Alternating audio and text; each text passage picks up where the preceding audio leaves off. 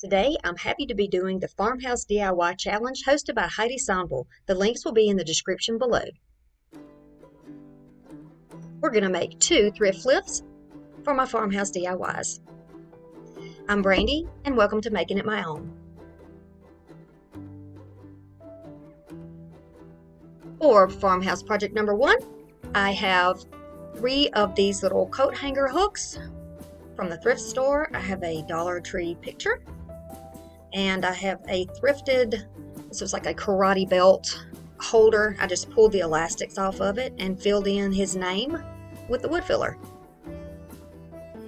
I'm going to take my Rust-Oleum chalk paint in white, and I'm going to give it 3 coats and let it dry thoroughly. I'm going to use my Krylon Fusion in metallic copper to spray my hooks. Once my board is dry, I'm going to decide where I want to put my picture. I'm going to use these command strips to put them on. This way I can change my project out for the seasons and put a different picture on here. Just follow your directions for the command strips. They're very simple to use, and my experience has been a positive one. They work very well.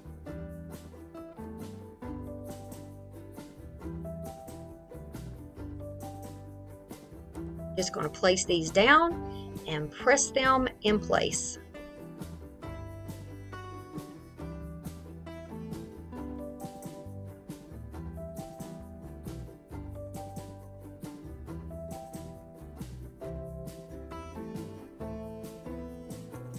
I'm going to follow the amount of time that I'm supposed to on the directions, and then I'm going to flip it over and place it sort of in the top of my board.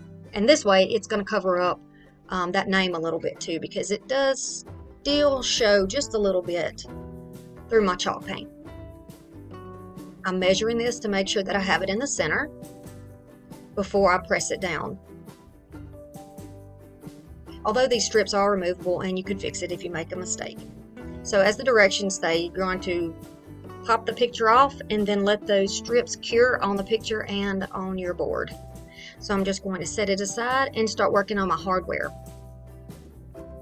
I love the plank look of this sign. That's what really made me choose it. So I'm going to take my gorgeous little copper hooks and look for what placement I want for those.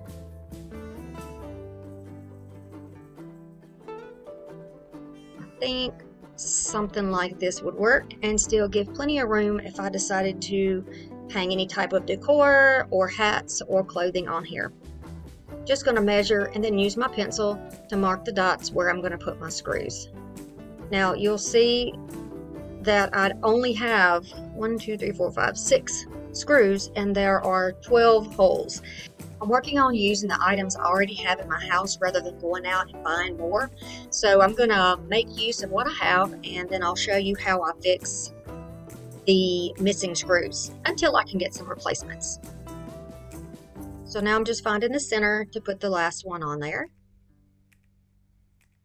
I don't do any pilot holes because this is actual real wood, but you can certainly do that with your drill if you need to.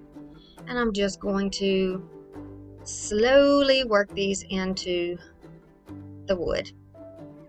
Twist it around to make sure that it's straight, and then I'm going to do this to all 3 of my hangers.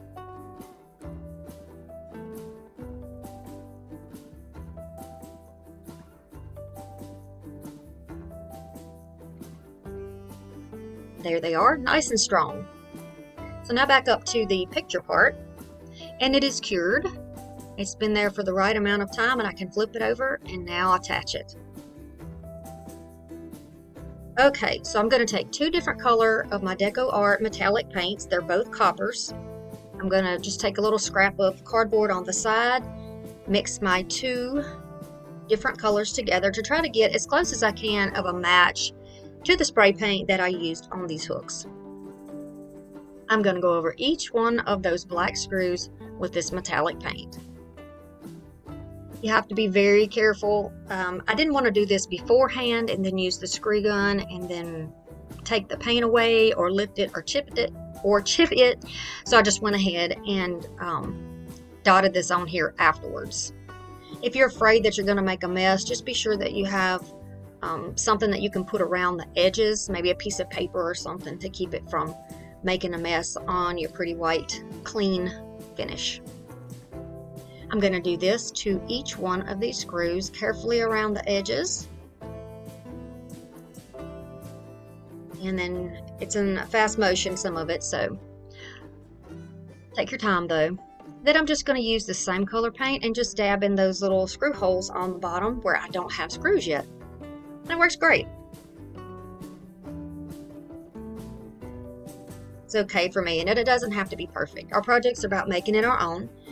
And so, you know, this will be in my house, and it's perfectly okay for me. Now I'm going to sort of dry brush the color that I came up with on top of the other so that everything sort of blends and coordinates and matches together.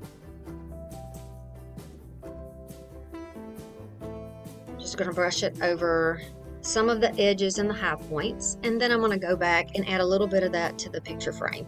As that frame is coming off a little gold in the camera, but it's actually more of a bronzy copper color. I could also have used some wax, but this is what it looks like. You can use this to hang hats, coats, your purses, big keychains. You can use it for wreaths or decor. You could use it for scarves. You could really use it for anything. And then you can, because we use command strips, we can pop that picture off and we can change it out seasonally, which would be wonderful. You could also put it on your porch with a beach picture maybe, and use it to hang beach towels. What do you think? I think this is definitely Farmhouse. It doesn't have much distressing and the wood is stark white, but I think it'll do the trick. Maybe it's more modern Farmhouse. What do you think? All right. On to the next. Here's number 2. This is a thrifted piece that I got from Goodwill. It is quite dirty, and it needs some love. So I'm going to clean it up nicely. Now you see that it is all clean. I lightly sanded over the scuff marks, and I spray painted it 2 coats of the flat white paint. Just a little bit on the inside, you won't be able to see it. Then I'm going to take this antiquing wax and a stippling or a stencil brush, and it's a dry brush, and I'm just going to go over all of the high points and the edges and ridges in this little hanging planter. Go down there in those little grooves. And then I'm just going to take a dry tissue and use a dry cloth or a dry brush if you like, and I'm just going to lightly rub over that. This is to give it a slightly aged look, and this is how it looks.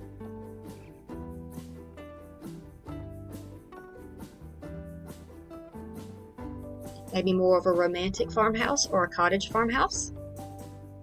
Here it is outside. Thank you so much for stopping by and checking out my videos. Thank you, Heidi, for the opportunity. I'll see you again soon. Bye.